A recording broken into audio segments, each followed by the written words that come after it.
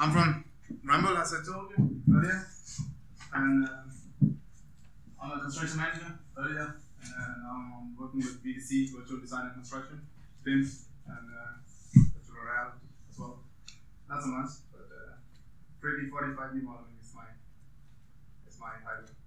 So I'm talking about CityEngine, usable CityEngine inside construction management. How to use the CityEngine in my purpose, and I want some target out of it, but I'm using the program. On behalf of this VDC team, me and another person who's called Joachim, we implemented some tools for our department, and those tools has a purpose of doing construction on a way is buildable.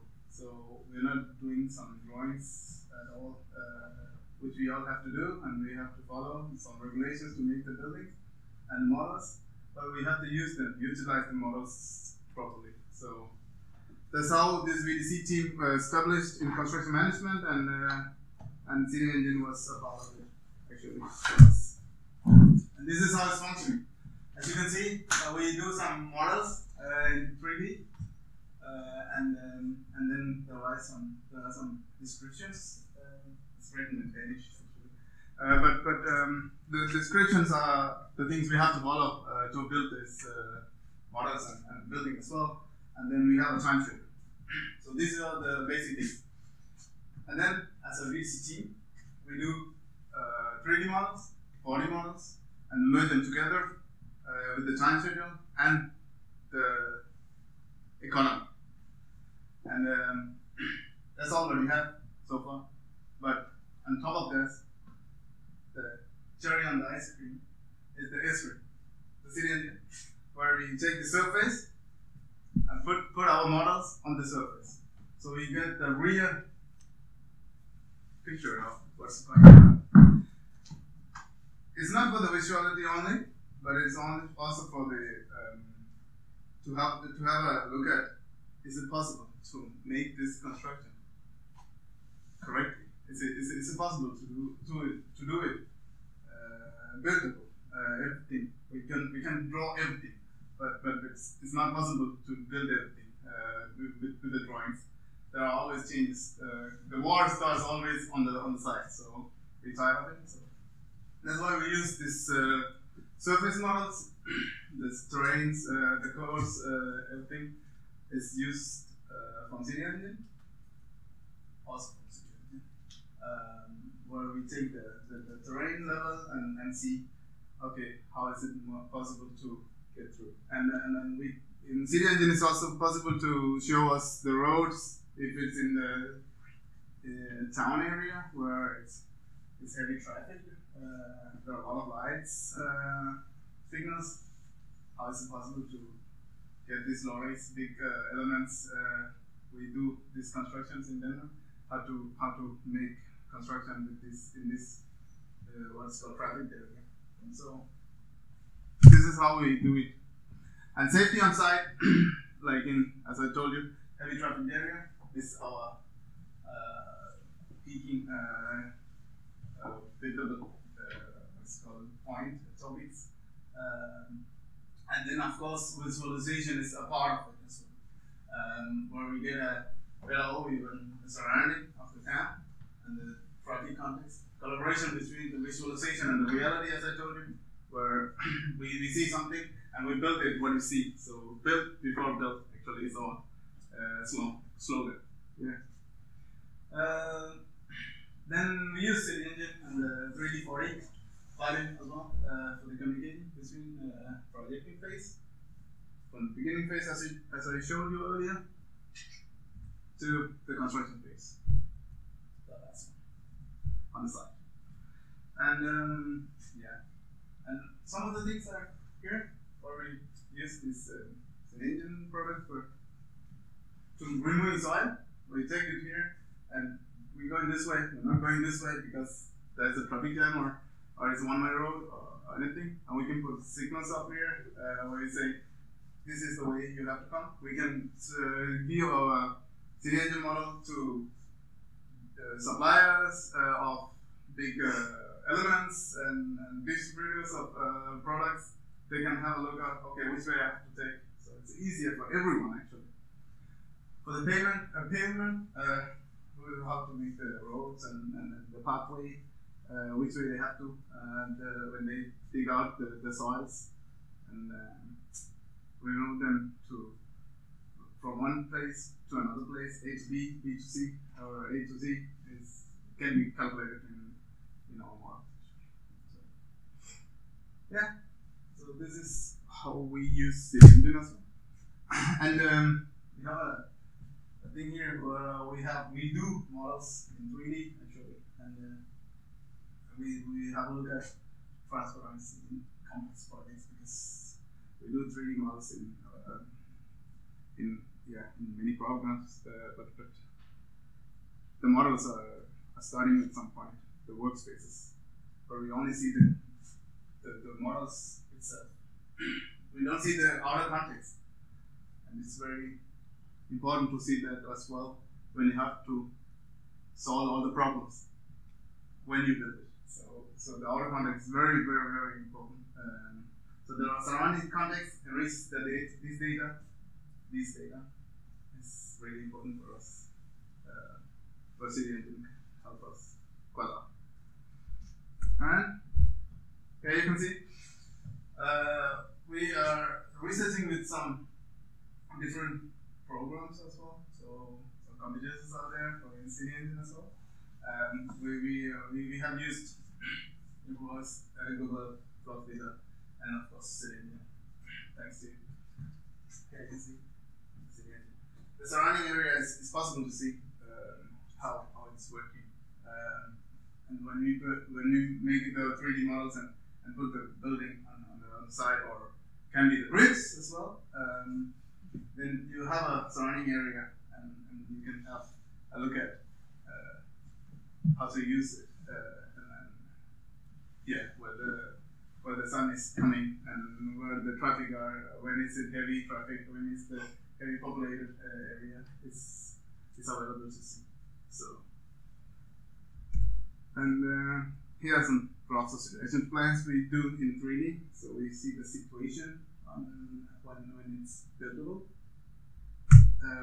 Here as well, we do as I told you earlier, construction management. So it's very important that it's possible and we don't stuck into any problems on site, because then it's going to get delayed. And the site is very important and the surface is very important. Here you can see the surface is going up and up. There's a slope, and you have to know it. If you have a 2D plan, it's not possible to see when you build it. So that's really, really important. The colors are really bad. I don't know why, but yeah, I'm sorry.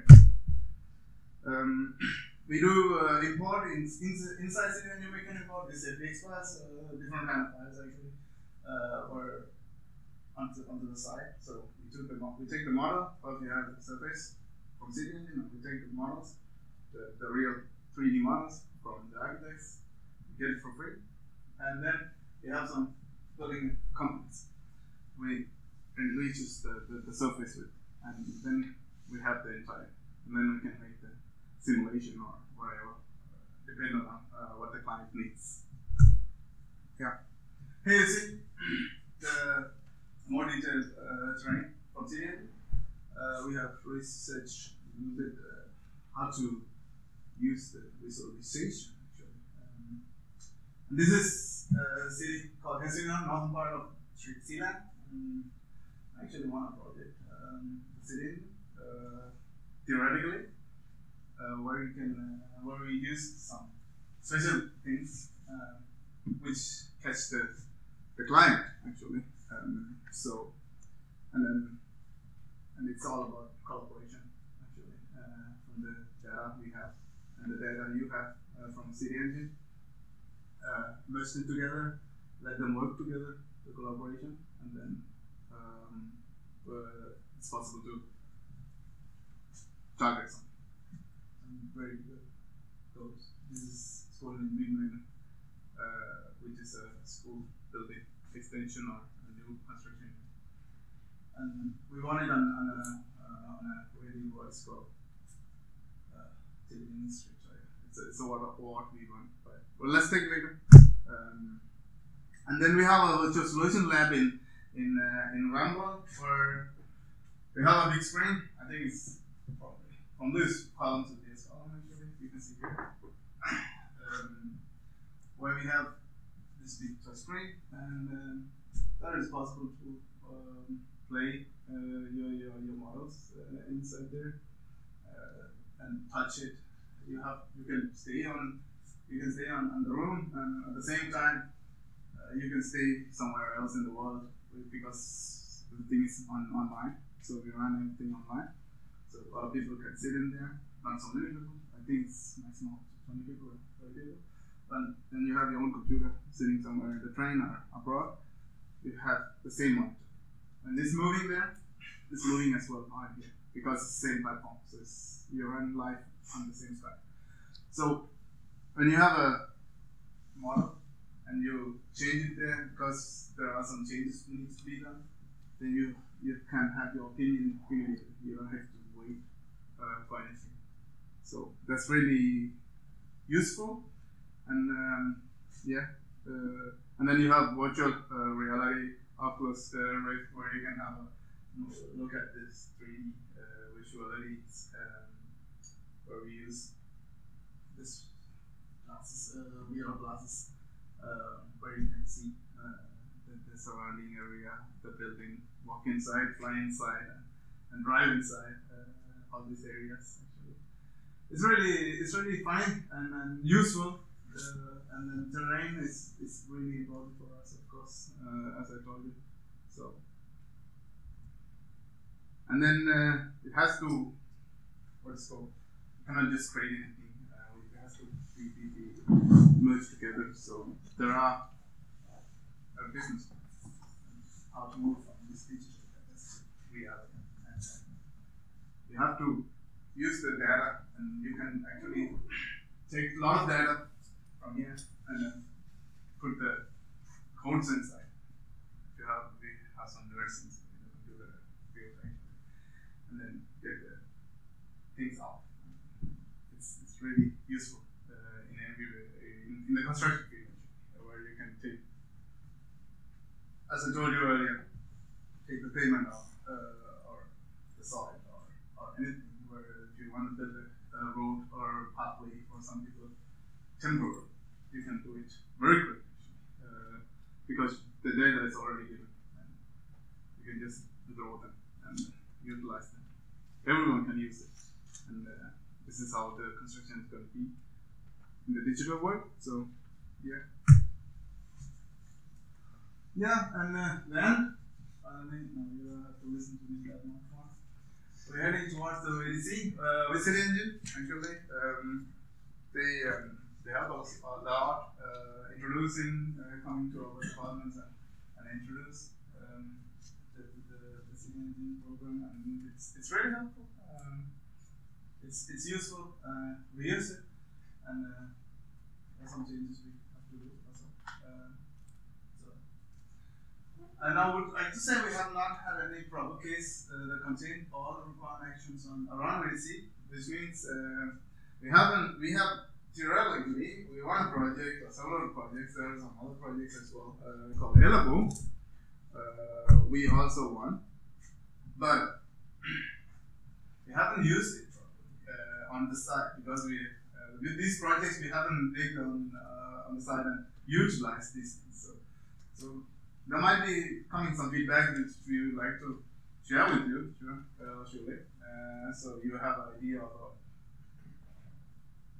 how good it is, or how sometimes it might be always positives or negatives in anything. So I'd like to know about it, and I would like to share this for you as well. And we remain focused on ensuring that our models are reliable. So it's when you tender it out, prepare it out, and it's possible to build it, and it's not just a model.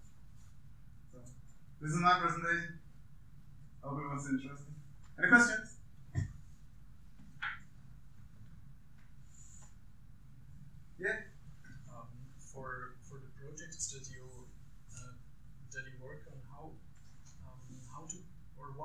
criteria that people think, or what are the, like, where is the cut between where people decide to actually use construction management and where not? Do you see that, are there some rules? Or there are some rules, like the client, sure, of course, is the one who decides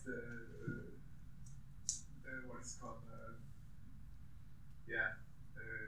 the client has to decide whether it should be built or not, and the client has the money, which says you are the one who won the project in the projection part, and then you have to run the project on the construction management part, until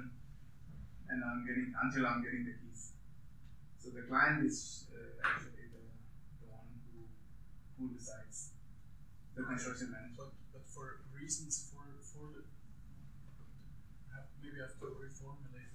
For the client, do you think there are specific, like, criteria where construction management actually, where the client can save money? It's like in safety hazards, or just in general because they protect the investment, or the client always have a responsibility in any cases, which means the construction management helps, of course, only the client to build its construction. And in safety purpose, we will assure, the construction management assure the client that it can be done. So it's basically like an additional insurance. It's not only an additional insurance, but we will visualize a way.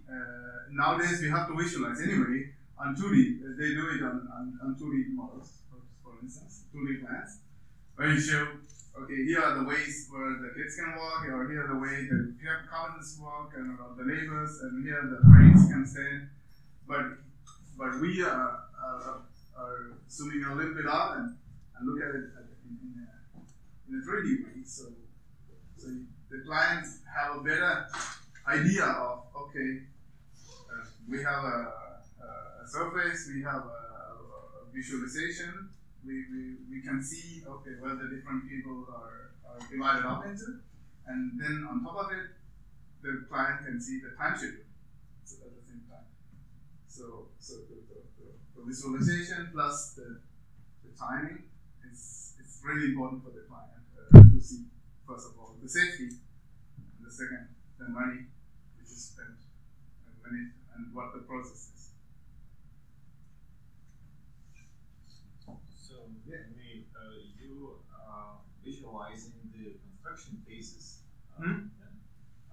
for stakeholders. I think, as I know, it is quite difficult to represent the building phase. How much building is built at the moment for shareholders. Okay. Do you think that using CityEngine or something like that would help to communicate? I'm pretty sure. Yeah, I'm pretty sure it can be done. Actually, it can be done. Yeah. We visualize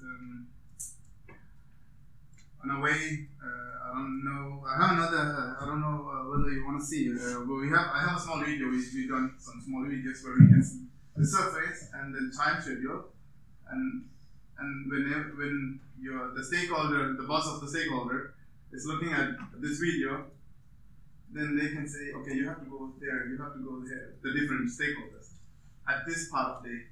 So week number 1, you have to work on this area. Week number 5, you have to work on this area. So it is possible, and we do it. Yeah. I think it also depends on what is your format, your media you want to deliver it. So for example, Esri has lots of tools to put these kind of things onto the web. So a very famous, simple thing is story maps. So there, for example, you can create 3D models, and then you say, okay, next phase, and then it goes next phase, so it's the next 3D model. These kind of things, and it's that stuff which you can create with Pro, CityEngine, with all these tools. So I think how you communicate the stuff is always kind of depends on what's your audience. In your case, you probably don't make this public. It's sometimes you will make this public. Actually, I have can I show you the video we have actually for the question you are asking for? Well, we don't have the surface, but we have it here actually. We did it in Namesworks actually. Here you can see the piles are going on now. We have this the area. The area is under the side cover, and the building which is already built and the new construction is going on. Now you can see on the time, which time is it, and then the work which has to be done at the moment. And if you play on it, okay, a week later, great, or some time later, you can see where the next work is going on. So CityEngine can be put in. We haven't put CityEngine in here inside Namesworks. We did it Cipro, but here can you utilize the CityEngine power to see the surface and see the surroundings while going on, while the construction process is going on. So it's buildable. So, yeah. Yeah. Sorry. One question. Oh yeah. Yeah, I guess that the information is down the BIM model that you could convert to IFC and get it into ArcGIS, and then visualize it exactly. Yeah, inside. That's what with Python and stuff like that. Yeah, and that's why we have on library so many libraries everywhere. So you can just find the correct file and then which kind of frame do you need, which type of I don't know, just beat do you need, and put it in the model and then let it run a simulation and show how it's working. And what the difficulty is, now we're talking into deep, the difficulty we found in CityEngine was the terrain level was like, we found it like the what's called variation of diversion of 20 centimeters or something, which was where we did the construction actually. Sorry, it wasn't next to me. So, and that could be really if it was the variation was smaller, it was better because, for instance, if it's like a curvy land and there is a terrain level of let's say 1.5 meter, and then the hill is a little bit slopey. We cannot get any big lorries with elements going down there. It's not possible. Then we have to think something different, so we can make the site affordable or for the entrepreneurs. So that's how we use CityEngine, for instance. The terrain is really good. It's quite good. Yeah. Any more questions? Then I would say, yeah, coffee break, and we will continue at 3:30.